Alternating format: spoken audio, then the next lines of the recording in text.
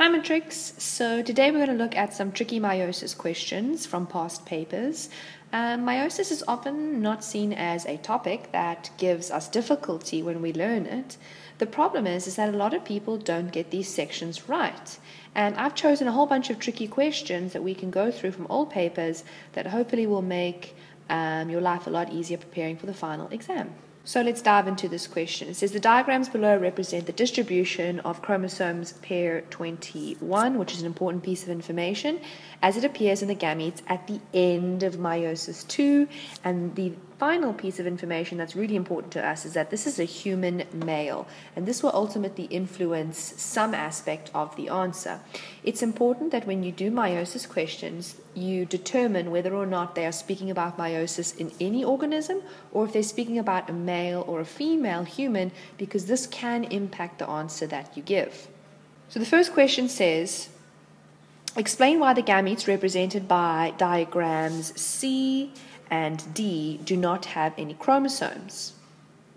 Now, this question is for 3 marks. So simply saying that this is due to non-disjunction is not going to get you the 3 marks. That's going to get you the 1 mark.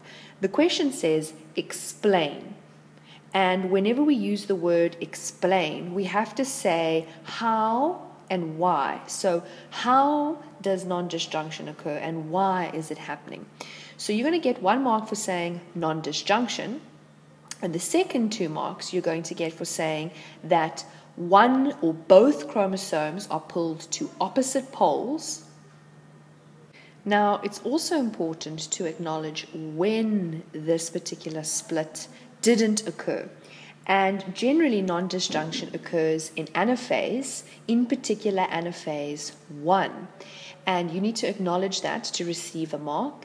And then likewise, you need to either say that 2 chromosomes moved to one pole or none moved to the other.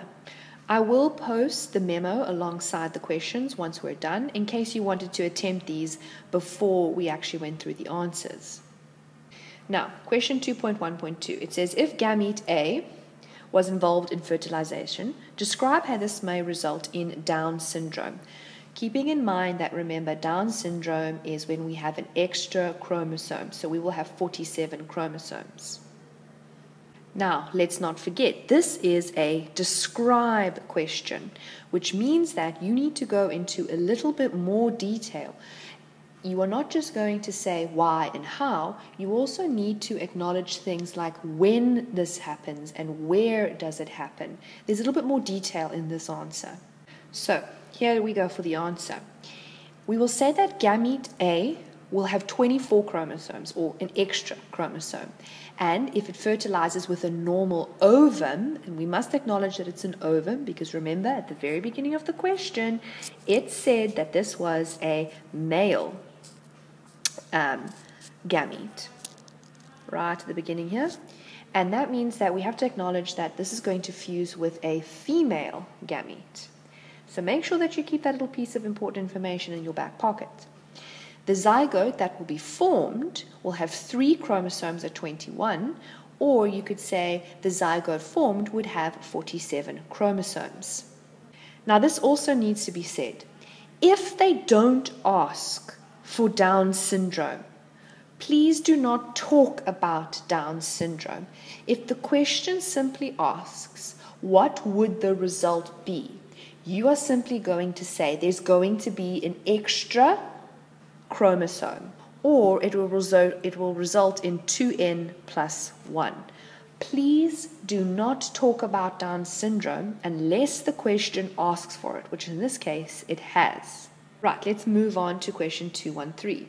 Due to the process of crossing over, which is important, the chromosomes in the diagrams of A and B appear different to each other. First question, identify the phase of meiosis during which crossing over occurs. That is prophase 1. Remember, chromosomes cannot cross over in prophase 2 because they are no longer similar. Homologous pairs are similar to one another. They carry similar genes, so they can cross over. In prophase 2, they've already separated from their partner, so they cannot cross over. Right, 213b. Describe the events during crossing over. Yet again, remember, describe is a little bit more information, and when we do describe, we're doing more than just, remember, the how and the why. We're doing the where, the when. There's a little bit more involved in here. And so, when we describe crossing over, we say that adjacent chromatids of homologous chromosomes cross. You can say something like homologous chromosomes touch or something like that. But then you need to say where they touch. They touch at chiasma or chiasmata. And then why do they do this? Because there's an exchange of DNA or an exchange of genetic material. Now, this last question, explain the significance of crossing over in natural selection. This actually delves into a different topic. We often assume that topics are going to have a single point or a single context. In other words, we just think that meiosis questions are only going to be about meiosis. But examiners can take topics like meiosis and they can build it into other things we've learned. For example, natural selection and evolution. So let's not forget when we answer some question like this, two important things. Crossing over is for what? It's for variation. Remember, we want to increase the variation because the more variation there is in a species, the more likely it will survive. This brings me to natural selection. The purpose of natural selection is to select individuals who are best suited for an environment so that they can survive. So now let's get into how we answer this. If we have to explain the significance of crossing over and natural selection, we are going to explain what the purpose of meiosis and crossing over is. So first mark is going to go to mentioning that it is there to increase variation. Genetic variation produces suitable or favorable characteristics to ensure survival when the environment changes. The alternative is to answer it perhaps in the negative and to say that variation can result in unfavorable characteristics and this reduces the chance of survival. My advice, please don't answer in the negative. In other words, answer directly to the positive of the question. The question is asking the significance of crossing over and natural selection. So, speak about the positive aspects of these two things, unless, of course, the question asks negative aspects. Now, I have inserted the memo alongside this, and I really encourage all of you to spend time not necessarily learning memos off by heart, but you should really spend time looking at how memos are structured, what they are asking for, and how they want you to word things.